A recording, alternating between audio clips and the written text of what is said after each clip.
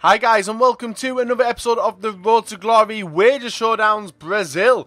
In the last episode we managed to get a nice addition of Douglas Costa at Cam and also Pato. So even though we did lose a Team of the Year Thiago Silva wager, we are back on form and looking for some more wins. Now Juan Jesus has been in the series already, but we're going to go for him for the first one today. Now, if any of you guys want Nil team coins to purchase such players as you see on the team or even on the bench, make sure you check out Fifa.com. Their link can be found down below in the description for some fast and reliable coins. Also, use the code BATESON to get 5% off your purchases. Even in the MSP, PSN codes or cheap game codes as well, make sure you check out G2A.com. Their link can also be found down there. And if we can smash over 3,000 likes, that'll be class. So, in the last week's episodes, I was asking you lot about possible changes to the game, goalkeeping being one, and your feedback was insane, especially with the custom set pieces I was asking. So, wager matches are a very quiet,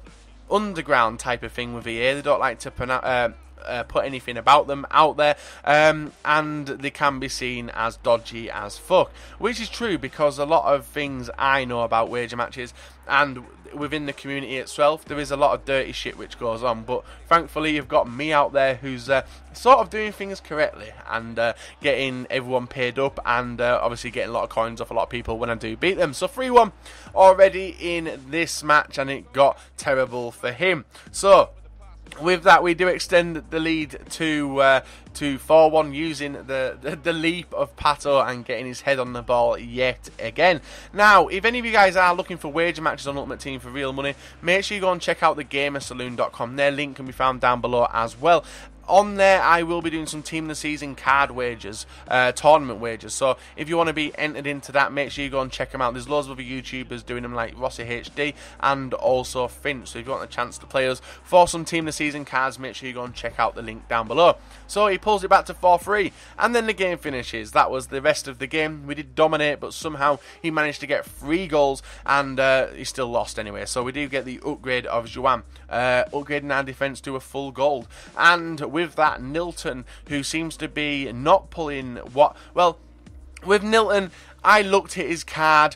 He looked awesome. His long shots looked awesome. And then I actually put him into the team, and he was massive. Now, someone who's big, well, I'm big anyway, but someone who's big on the game of FIFA is very difficult to manoeuvre with, and when you're the orchestrator in the centre of midfield, you need someone who's very slick, good at passing, and that's why we are going for Fernandinho to get the upgrade of Fernandinho. Now you will have recognised this team from an episode last week. We did offer the guy a rematch. Jesse Rodriguez, Malapa, Eswine, and also Kirchhoff, very dangerous players, and he did make an error because within 1 minute I knew he was bringing his new goalkeeper on, and we do take a long shot with Pato, giving us a 1-0 lead from a distance shot as well. And after that he did bring on a new goalkeeper. I wasn't sure who it was. It might have been Petr Cech, it might have been Neuer.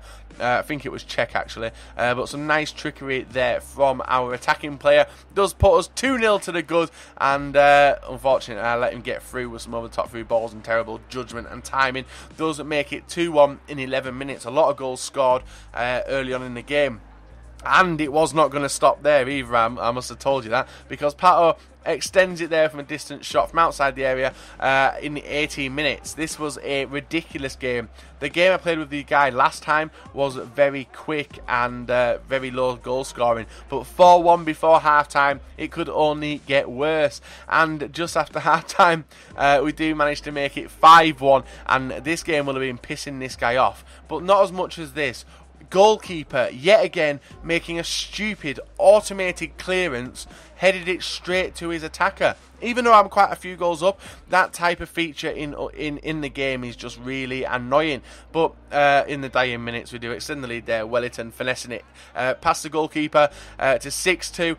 And then, yet again, in the dying moments of the game, it is extended. A ball flicked over to Marais, who puts it in, and 7-2 the result stands. So with that victory, we do get Fernandinho into the team, and hopefully he'll be able to change a lot of things about the way I play and the way I defend, because he's quite a defensive-minded player. So as you can tell by the thumbnail and stuff, we are going for Ronaldinho, the god. A lot of people rate him R9 Right loves him, and I love him as well. He may be slow, but he's a legend in everyone's eyes. His skills, and I really hope that he joins the team and does put some flair goals back into it. Because even though we are upgrading to golds, there is a lot of 5-star skillers disappearing out of the team. And if we do get him in, the replacement of Elton will have been a positive one. So the opponent we play is McCormack. Yes, team of the season McCormack, Darren Fletcher, Kagawa, Gerrard, Walker, Cliche, Kabul,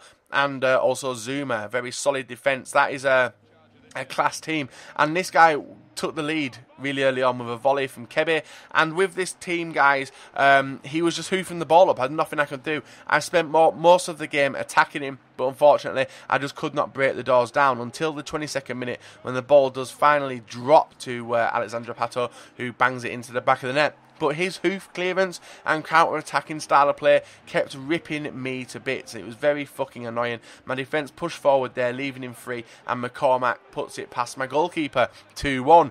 And I kept pushing. And pushing, and pushing. Nothing happened.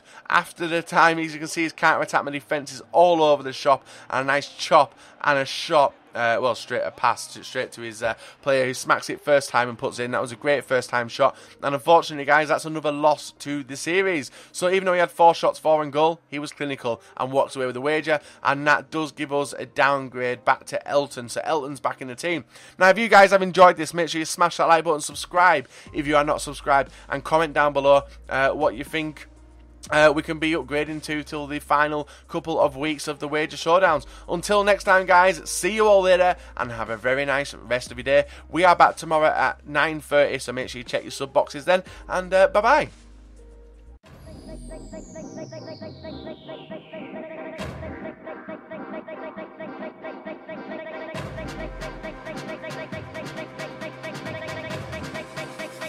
Mostra até onde você vai.